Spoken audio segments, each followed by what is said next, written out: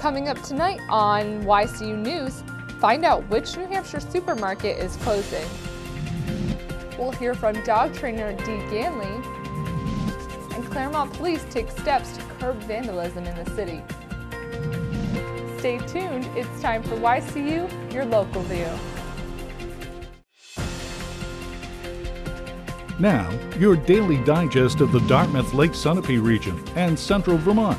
News, sports, weather, public affairs, and all that's happening in our area. The news on YCU, your local view.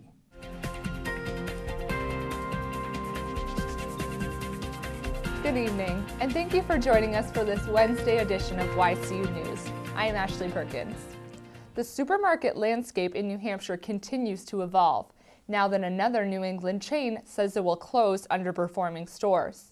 Massachusetts Stop & Shop will close its 6 stores in New Hampshire next month. 3 gasoline stations operated by the chain also will close.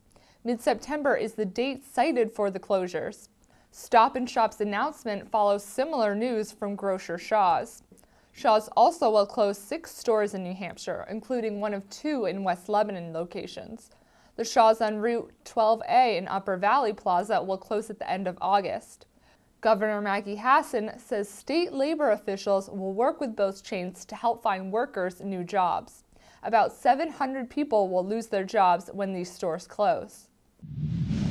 Claremont police say they want to work with public to keep vandalism down and public safety up. About 25 people heard Chief Alex Scott speak about causes of vandalism. Scott says data shows a downward trend in vandalism, yet he says 3 earlier incidents tell a different story. 75 headstones were toppled at the West Pleasant Cemetery last month. This spring, vandals spray-painted buildings and sites throughout the city. Residents also expressed concern about noise and say closing the skate park off Washington Street is another park that Scott says might help resolve that issue.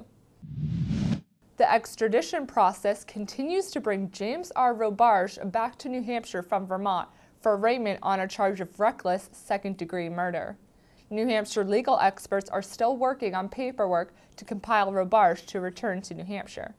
He remains in jail in Springfield, Vermont, following his arrest on 2 unrelated vehicle motor charges in Bellows Falls, Vermont. Robarge refused to voluntarily return to New Hampshire to face the murder charge. He is charged by police with killing his wife Kelly on the same day that Kelly filed for divorce, on June 27th. Officials believe on that day the couple fought. Kelly remains were found 10 days later in a field in Unity. Patients coming into the emergency room of Brattleboro Memorial Hospital will notice more space in the part of that hospital.